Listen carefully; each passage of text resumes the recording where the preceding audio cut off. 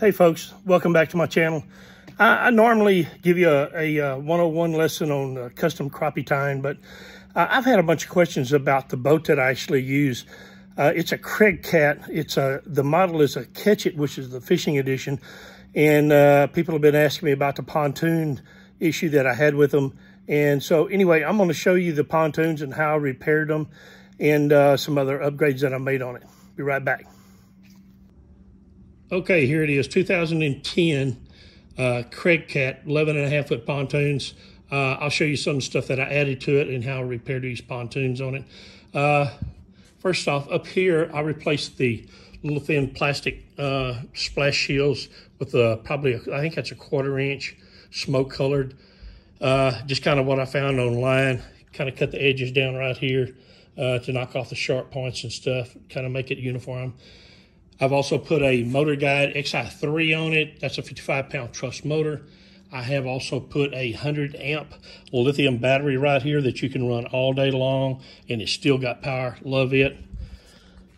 I came to the front of the boat, and I went ahead and I winched it down in front right here to the trailer because I had some warping going on the pontoons, which the warping was right in this area right here, and it was kind of bowed down. So I went and put 2x4s here and here, and then I came to the back of the boat and I ran a strap on it and strapped it down where I've got more of an arch in it right now. And right now it's straight, if not elevated just a little bit in this area right here. But anyway, that's what I did for my pontoons because these boats do sit on the trailer a long time. The design of the trailer is not that good as far as I'm concerned. I was a trailer manufacturer at one time. That part I do know real well.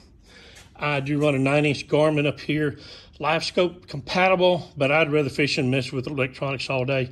But that's a good one right there. There's my transducer mount right here. It just drops off into the water, no problem. This mount here is just for an accessory mount, and there was one missing on the other side over there. So I took this one, just cut it in half, took the other half, put it on the other side, drilled a couple of holes, and there you go. Now I've got mounts on both sides. On the back of the boat, I did run drain plugs, stainless steel. It's what I had. Don't like stainless and plastic together, but I did it. And so anyway, for right now, I'm pretty sure it's going to work fine, no problem. But the big question is, how did you fix your pontoons? Well, what happened was I had holes in my pontoons right here and a small one right over here. And so I covered those with E6000 and got that finished. But I still wasn't getting up on plane like I wanted to. With 2 people in it, 1 person, no problem. 2 people, it was struggling really hard on the engine to get it up on plane. So I came and cut a 3-inch hole right here. Took a pry bar, went in and just started prying all of the foam out from right here all the way to the back of the pontoon. So I cleaned all of that out, and hopefully that's going to fix the problem.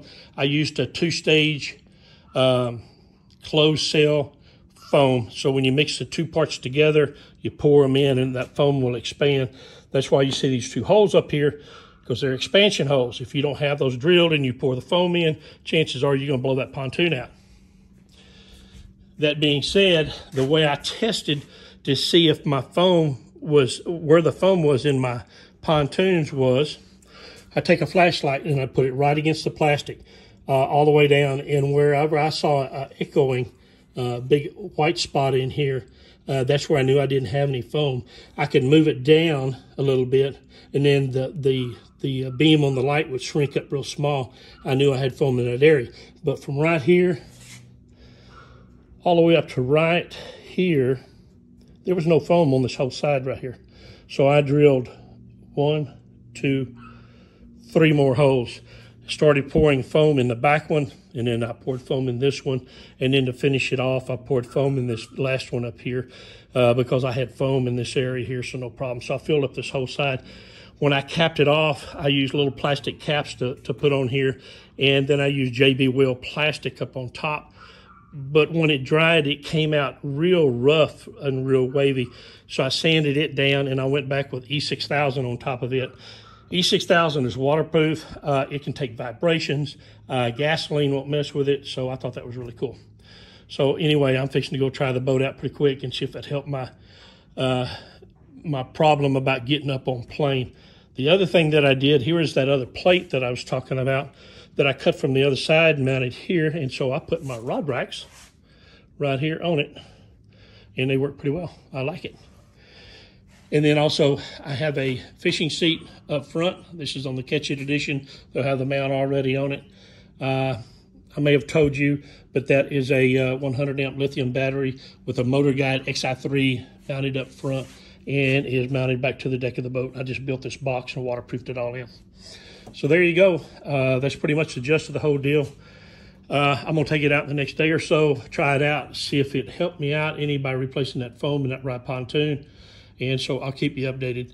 If you would, like, subscribe. I've got some more videos coming out on some more custom jigs. Thanks, bye.